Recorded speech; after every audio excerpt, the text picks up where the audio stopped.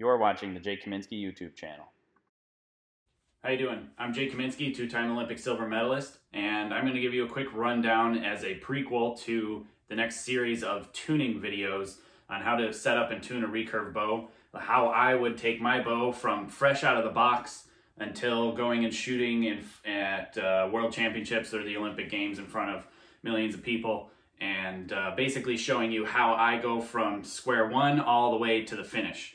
But before I do that, I want to kind of touch on a quick history as to my history in the sport of archery. I moved out to the Olympic Training Center in late 2006 and started training under Coach Lee full-time. I lived there for 6 years and then left and continued to shoot for several years after that on my own, but still training under Coach Lee.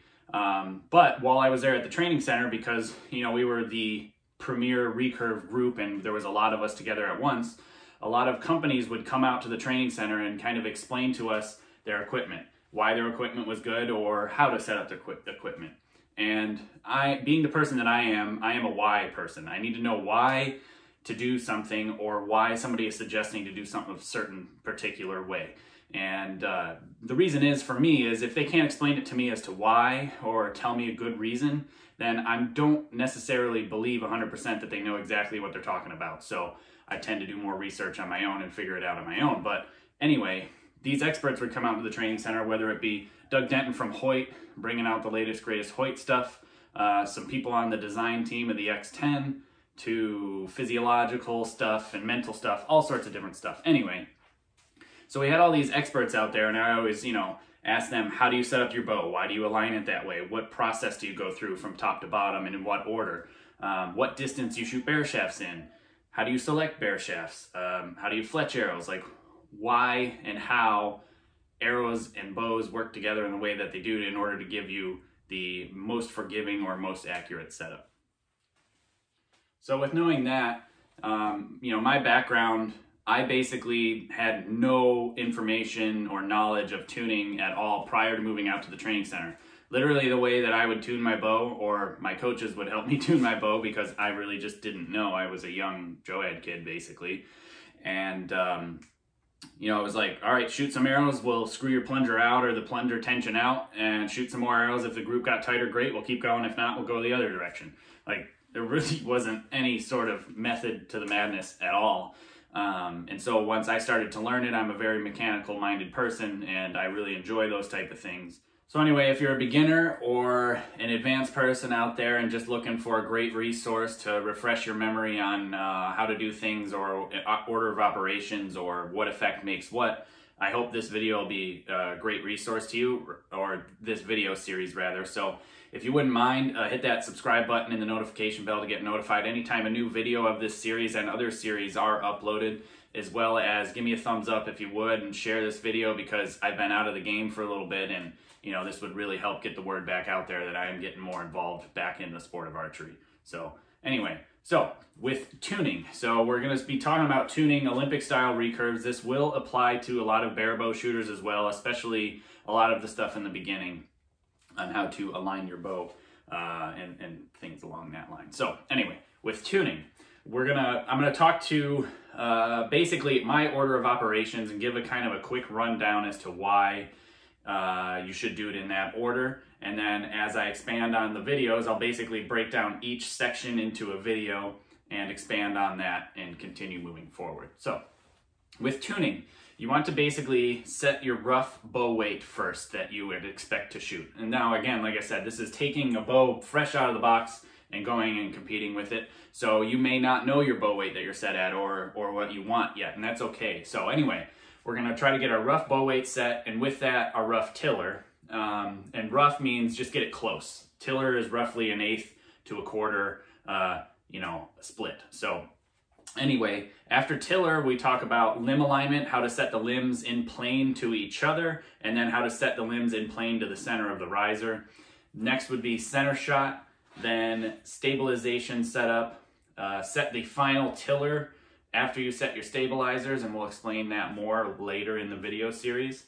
Then we want to set our rough bear shaft tune. Now, what is rough bear shaft tune? Rough bear shaft tune is for you and what you feel comfortable with. For me, it was all 6 arrows, 3 fletch, 3 bear, in a 80 centimeter face in the gold at 30 meters, and that's when I would call a rough bare shaft tune. Next, I would probably set my brace height, but I use a very specific manner to select and find my brace height, and we'll explain that in a little bit as well.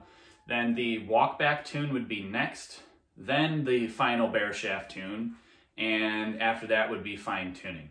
So there's a very particular order that I do things in.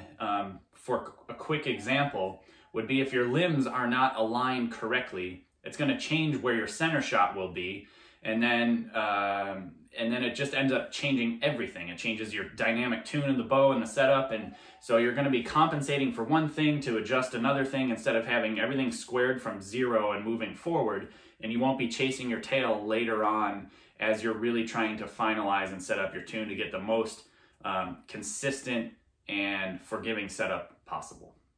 Also within this series, we'll talk about arrow building and arrow selection. So you can see I've got a spine checker here, and I've got a whole different assortment of arrows here that I've used over the years.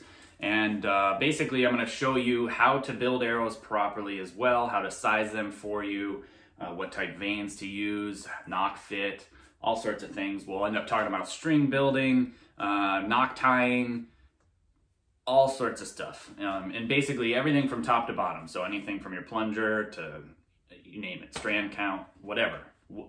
You know, what's best is if you guys are really super interested in listening and learning about something, comment below, let me know exactly what you're looking for, and I'll make sure I touch on that subject.